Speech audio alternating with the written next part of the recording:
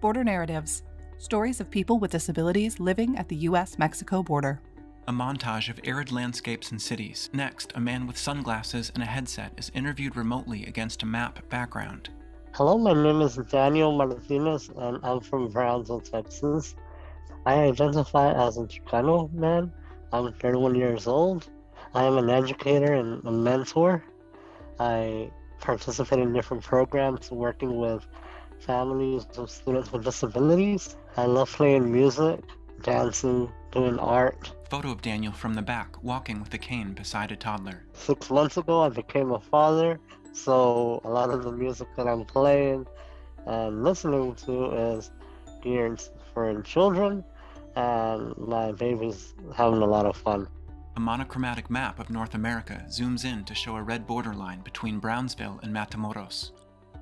I was born and raised in Brownsville, Texas. My family comes from Matamoros, Mexico, and these are border towns.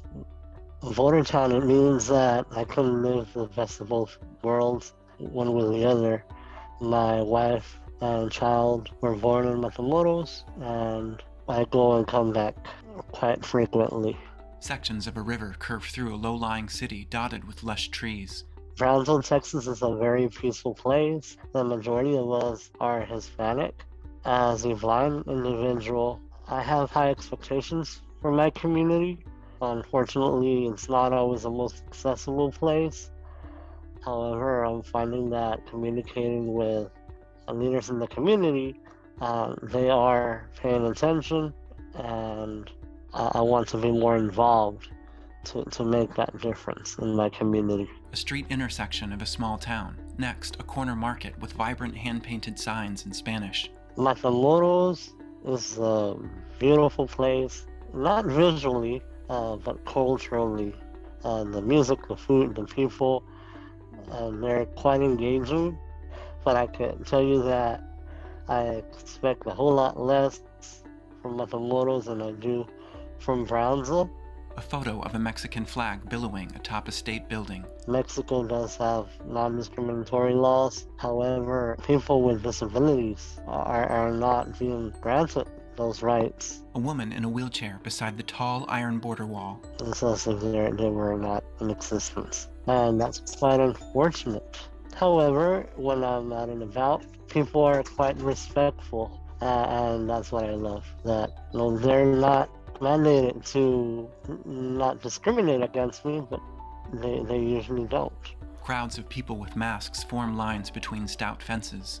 In early 2021, I started asking my city officials what they were doing to obtain vaccines for people with disabilities, and I heard crickets.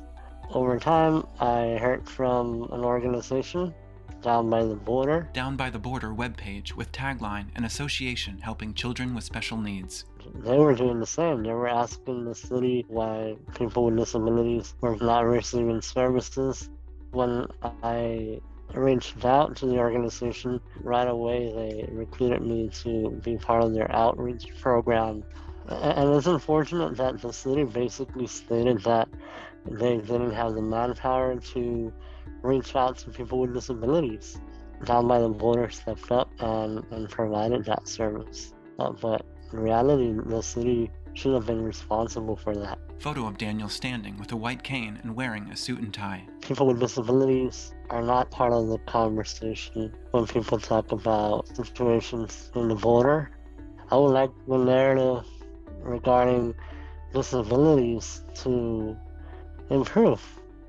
And the way it would improve would be for people on both sides of the border to be conscientious of the needs of people with disabilities. Border Narratives, produced by Arizona Center for Disability Law and Rooted in Rights. Funding by Borealis Philanthropy.